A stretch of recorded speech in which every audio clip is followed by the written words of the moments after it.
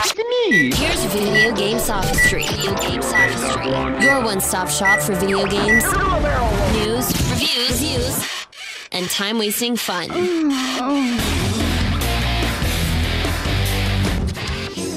Hi, I'm Andy Borkowski from Video Game Sophistry, and I've been up all night playing Mark of the Ninja.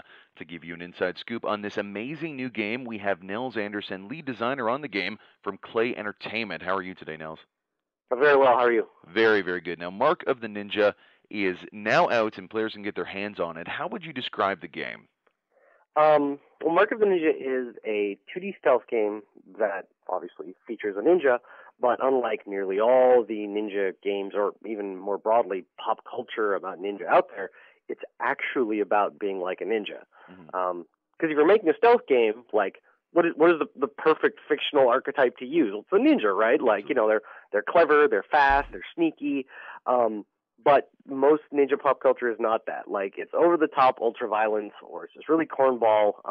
So we wanted to, you know, make a stealth game and kind of do right by the ninja. The only game that's ever really done this was Tenchu, like way back. Way back, yeah, PlayStation 2 era. Yeah. Well, the thing I really, really love about the game is the vast differences that each player can play. How can players play the game differently? Yeah, so that was one of my big goals design-wise from the outset.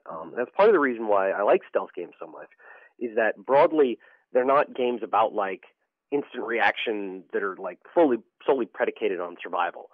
They're more about like, you know, here's a set of tools, and the tools can more liberally include just your understanding of the game systems, and you can approach it however you see fit. So if you want to be really aggressive, but obviously you still have to be sneaky, but if you want to be really aggressive and sneak up on a bunch of enemies and kind of get them in the back when they're not looking, you can do that. Or you can move through the whole game without actually taking out any enemies at all. It's certainly not easy, but it's possible. Or if you want to be more like deceptive and use a bunch of like smoke bombs and distractions and things like that, like it's all just about, you know, here are your options, here are your tools, approach this however you see fit. It is one of the uniquely rewarding experiences to see that ghost achievement ding in the game after you've been playing for many, many times, getting through the trial and error. Kind of speaking to that, the stealth genre is so addictive, very, very fun, but very difficult to master. I think a lot of developers don't really hit it right. What drew you to that style of gameplay, and why do you think that you guys have done it correctly? Well, certainly, I was drawn to it basically when I, you know, played Thief all the way back from Looking Glass Studios, all the way back in 1998. And that was kind of the first game I played that it really felt like the world existed separately from my character. Because kind of fundamentally in a stealth game, right, the world doesn't know where you are because you're hidden and sneaky. So it just kind of has to sort of be operating on its own set of, you know, gears and cogs. And that's very interesting, right? Because then the gameplay is about the player, like, you know, poking and perturbing and like affecting those systems, but from like an external way. And how we got it right, I don't know. We just like, because 2D stealth games don't really exist, right? So we already have this kind of basal challenge of stealth games aren't easy to make, and then we have to make them in a way that, like, we don't have, you know, rich templates or schema to draw upon anymore, because obviously you can't just take what's done in 3D and translate it literally over to 2D. So we kind of more had to approach it by like looking at, you know, really what was the ultimate experience we wanted to provide. And it was that, you know, really player-centric, choice-driven design. Look at the design decisions 3D stealth games made, and then kind of deconstruct them, take them up a level, and translate them back into 2D. And then beyond that, it was just a ton of trying something out, seeing it doesn't work, figuring out why it doesn't work, iterating on it, and just playtesting the daylights out of the game. Like, by an order of magnitude, we playtested Ninja more than we've played any other game I've ever worked on in the past, or Klei has done in the past. Really? Yeah, and it was basically time well spent, but wholly necessary. Yeah, especially for a game like this, when you need to be able to give players the opportunity to play in their own way and not have it that you have to engage in combat, things like that, which I notice a lot of stealth games will get the stealth right, but then there'll be an instance where it demands now you do have to fight, and it takes it away, I think, in a lot of games when that happens. Yeah, no, it's like you really have to have both a lot of like trust and restraint when it comes to not doing that, because it's like, oh, we want a big, like emotionally impactful moment.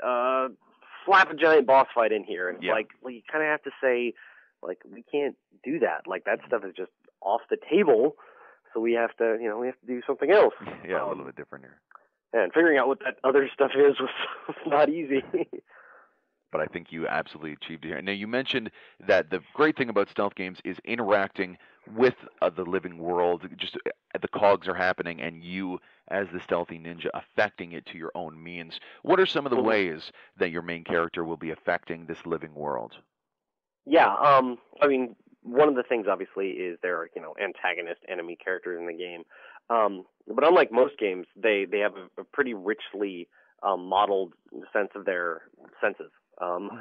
So they have they can only see in a certain direction out to a certain distance, and they have a notion of sound and things they hear. So obviously one thing you can do is, break objects in the environment or like throw down small firecrackers. That will cause a distraction, and then that will kind of perturb them out of their normal behavior, and you can move them somewhere else that you want them to be. There's other things like breaking electrical connections so that you turn off lights. Hiding in various objects in the environment, like creeping through the ubiquitous man-sized duct, and things like that. Yeah, absolutely. And one of the most addicting qualities of the game that I love is the level of progression, just in terms of even from overall achievements to specific collectibles and fun stuff to earn in the game. For those who haven't played, what are some of the things they can look forward to in terms of new game modes, collectibles, and different ways that they can chart their progress? Right. Sure. So at the level specific level, every level has basically 9 honor points that you can unlock for the entire level. So 3 of those are derived from just a raw point score. There's like 3 scoring tiers. And we're doing various things in the level, like distracting enemies or hiding dead bodies or whatever, gives you more points. The next 3 come from every level has 3 optional objectives, and they're just completely opt-in things that kind of encourage you to, maybe explore mechanics you wouldn't normally or play the game in kind of a slightly different way. But again, it's all opt-in stuff. It's never like, here's a very hard barrier and you have to overcome it. And then the last 3 things is that in every level there are 3 hidden scrolls that kind of tell the backstory of the clan in a kind of an audio log-esque fashion, except they're all written in haiku, which I think is kind of cool. So every level is a maximum of 9 of those points. And those points you spend in between levels to unlock additional items or other abilities or things like that. But it isn't like a big complicated skill tree where as soon as you commit to one particular path, you're locked in there forever. Literally the item upgrade is all just totally flat. So it's like, pick the things, again, going back to that, player-centric design notion that, it's here's a bunch of options, pick the ones you think are interesting. Eventually, if you get, 9 out of 9 in every level, you'll be able to get them all. And then when you finish the game, there's a new game plus mode that, lets you play the entire game again, except with all the stuff you had before, but the enemies are more difficult, and it turns off a bunch of the visualizations that you probably been used to before. So it's kind of like an extra hardcore challenge. It is quite a jarring experience when you're used to making sure that where the guards are right above you, and then you look up and it's no longer there. But it's great because you have, to offset that difficulty, I've noticed at least, the access to the other items. So it's a very cool way to bring the new game plus that I don't think a lot of games do. They'll let you have the items, but it'll be essentially the same game. I think playing this again, there's other levels, and there's another level of difficulty that players maybe not have expected. Yeah. Now, I love in your games the very unique art direction and art style. Who's responsible for that kind of, I don't want to bookend it, but that slick cartoon style, and what draws you to this sort of art direction versus others? Right. Well, I mean, ultimately, it's just it's a product of all the artists in the studio, but that is shaped, I guess, by our creative director, Jeff Agala. He actually, all of our artists at some point in the past used to work on feature or cartoon animation. Jeff specifically worked at Atomic Cartoons for a long time, on the Canadian children's cartoon Atomic Betty, and a bunch of other stuff, of course. So that's kind of our lineage art-wise. And I think that indeed does show in the game. And we just kind of go with this because it's our wheelhouse, I guess. Yeah, like, it's very much that it's a Klei Entertainment game when you see it, sort of thing. Yeah, and I mean, I think there's a lot of opportunity. Like, I like 2D. I mean, whatever. I like 3D games as well, but I like 2D games. But like, often 2D games are like the visuals are all super nostalgic, right? Like 16-bit pixel art, and that's fine. Like, I think games can look gorgeous that way. Like earlier this year, Fez from Polytron is a beautiful game. But 2D doesn't necessarily have to be like retro pixel art stuff, right? So I think it's cool that there are folks like us and Ubisoft Montpelier, who recently did Rayman Origins, which is also just beautifully animated 2D. That you can do stuff in 2D that's, very stylized and innovative and new. That's not just totally retro. Yeah.